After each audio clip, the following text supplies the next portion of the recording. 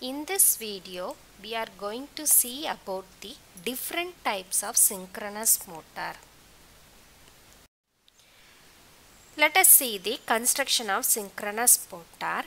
Like any other machine, this synchronous motor also has stator and rotor. The stator carries the armature winding or the stator winding, and we have to give a 3-phase AC supply to the stator. When this 3-phase AC supply is given to the armature winding, it will produce a rotating magnetic field. If you see the rotor here it is shown as salient pole rotor. The rotor carries the field winding and we have to give the DC supply for the field winding. This is called DC excitation. This DC excitation will produce a magnetic field. There are different types of synchronous motor. First one is called the wound field synchronous motor. In this there are two types. One is called the cylindrical rotor and another one is salient pole rotor. That is, the rotor will be different in these two types. Next we have permanent magnet synchronous motor, synchronous reluctance motor and hysteresis synchronous motor. Let us see each type of motor. Wound field synchronous motor are of two types. First one is the cylindrical rotor wound field motor. So in cylindrical rotor type, you can see that here the air gap is uniform. First thing, the rotor is cylindrical in shape and the air gap is uniform. So they have a higher mechanical strength. So this type of rotor is preferred for high power and high speed applications. Next type is salient pole wound field motor. We can see the rotor has salient poles. Salient means projecting. So this has salient poles. So here the air gap is not uniform. So it doesn't have that mechanical strength. So it is preferred for low speed applications and it is comparatively cheaper. We will analyze the cylindrical rotor wound field motor. Let us take the simplified equivalent circuit. So here V is the applied voltage and Xs is the synchronous reactance, Is is the stator current and E is the excitation EMF. Here the angle for supply voltage is taken as 0 degree. So with respect to this voltage, E will be lagging behind by some angle del. So the input to the motor. So what is the formula for power? This is a AC circuit, so it should be VI cos phi. So the power, input power is equal to 3V into input current Is into cos phi, where phi is the phased angle between Is and V. Now we will assume that there are no stator losses, so the power developed is also equal to 3V Is into cos phi. Now we will find what is Is from this equivalent circuit. So Is is equal to V minus this voltage divided by Xs. So what is the angle for V? 0 degree. For E it is minus del divided by, here Xs you have to write it as J into Xs. What is the angle of J? Minus 90 degree. So we can simplify it like this. V by Xs angle of minus 90 degree minus E by Xs minus of this 90 degree plus del. So we got what is Is, but we want Is into cos phi. So let us find what is Is cos phi, multiply by cos phi and simplify it, you will get this equation. So this cos 90 is 0. So Is cos phi is equal to E by Xs into sin del. So we got what is Is cos phi. So power is equal to, power developed is equal to 3V into, instead of Is cos phi, I am writing it as E by Xs into sin del. So the stator rotating field will always rotate at synchronous speed. Ns is equal to 120 F by P. So let us find what is omega s. So omega is 2 pi n divided by 60. So from that we can find what is omega s, 4 pi F by P.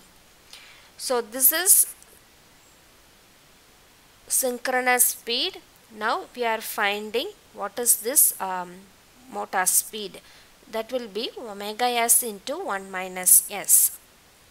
But here this is a synchronous motor. We know in synchronous motor always the motor runs at synchronous speed. So at synchronous speed s is equal to 0.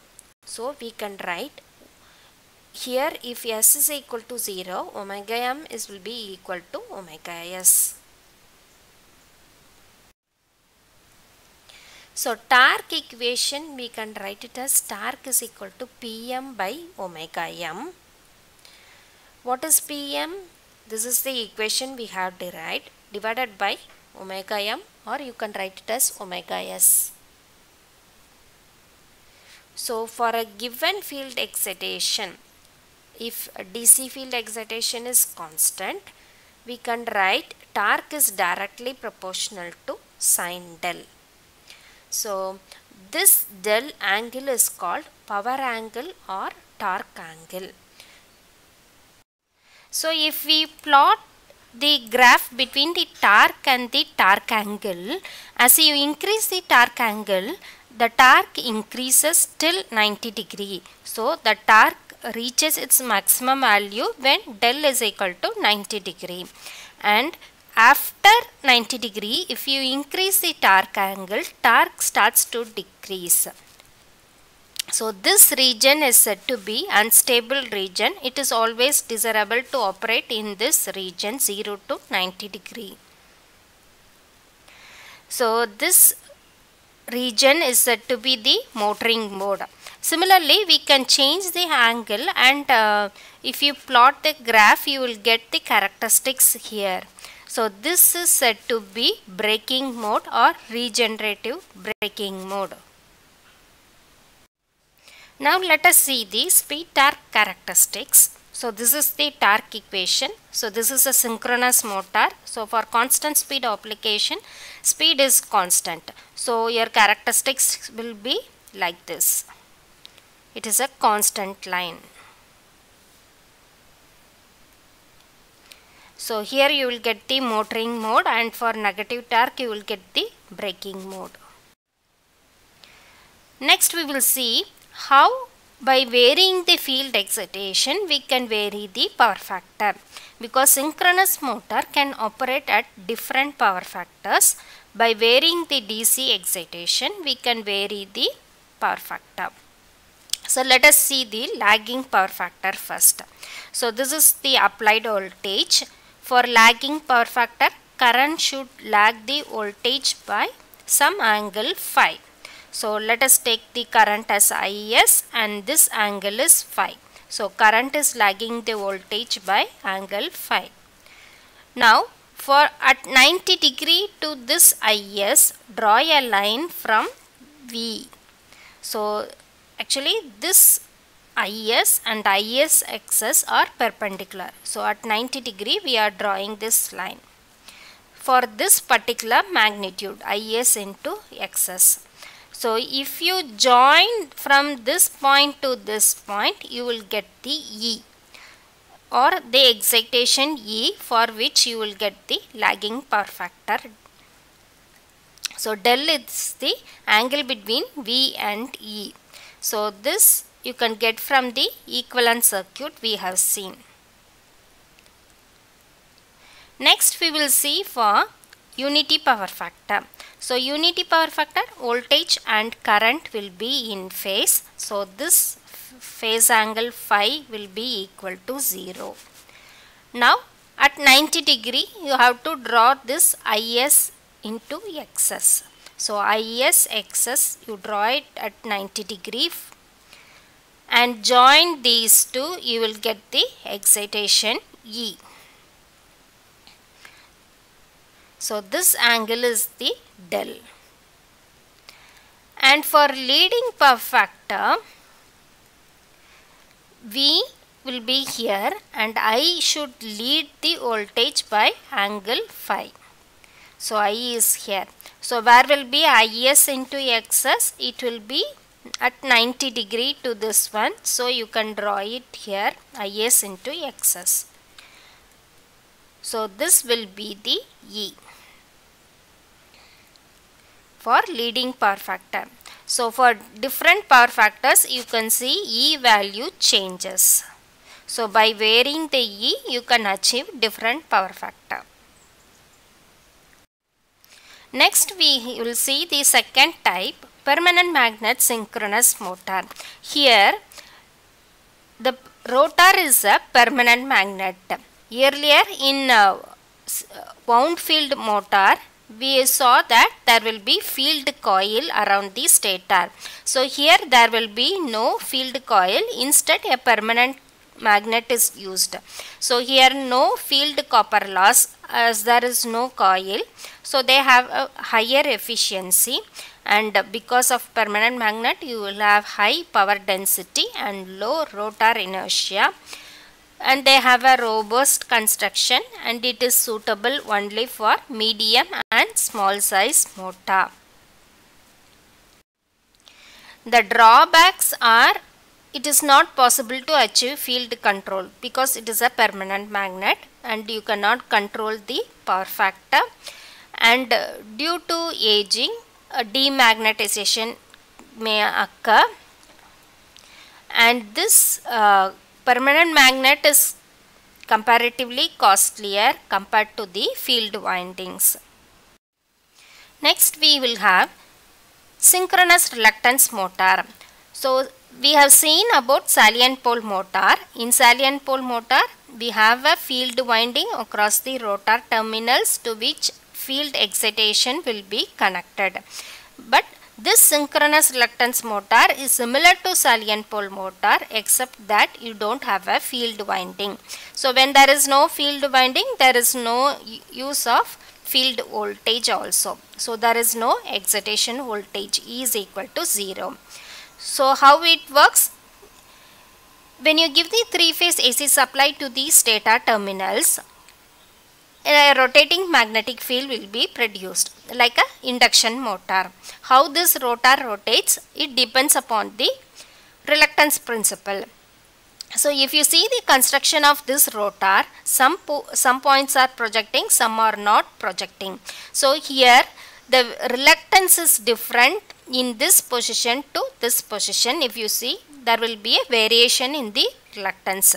So here as the rotor rotates, the reluctance value also changes. So the reluctance is a function of the relative position of the rotor. This is the construction of the synchronous reluctance motor. We can see that along the Q axis the flux lines are obstructed, whereas along the D axis the flux lines are not obstructed. This causes the variation in the reluctance. So this reluctance motor produces the torque based on the tendency of this rotor to occupy always a minimum reluctance position. So as the stator field is rotating, the rotor also will rotate such that always it moves towards the minimum reluctance position. It is advantage that there is no field winding and field excitation. So it may appear that it is cheaper, but there are some drawbacks: poor power factor and poor efficiency, which makes them unsuitable for high power applications. So normally it is preferred for low power drives where constant speed is required. Next we have hysteresis synchronous motor, which is based on this hysteresis principle. So we know what is a hysteresis loop, which is drawn between the flux density and magnetizing force. So when you increase the force, it will follow on path, while decreasing it will not follow the same path. That is, the flux density will lag behind the magnetizing force. So this is the structure of a hysteresis motor. We have the stator and rotor. So the rotor will be made up of magnetic material that will has high hysteresis loss. So the rotor will be cylindrically in shape and it is provided with high resistance to reduce the eddy current loss. So while starting it will act like a induction motor, and under running condition it will act like a synchronous motor. So starting the voltage will be induced in the rotor by stator magnetic field. At synchronous speed, the stator pulls in the rotor into synchronism. So this was earlier used in tape recorders, but right now this motor doesn't have any or much application. It is rarely used because of low efficiency, low torque and low power factor. And this is available only in very small size. So the points to remember here are there are 4 types: wound field synchronous motor, permanent magnet synchronous motors, synchronous reluctance motor and hysteresis synchronous motor. So out of which this cylindrical rotor is widely used for high power application and salient pole is used for low power application. In some cases we use permanent magnet motors. If you like the material, do subscribe to Read Electric Vehicle channel. Thank you.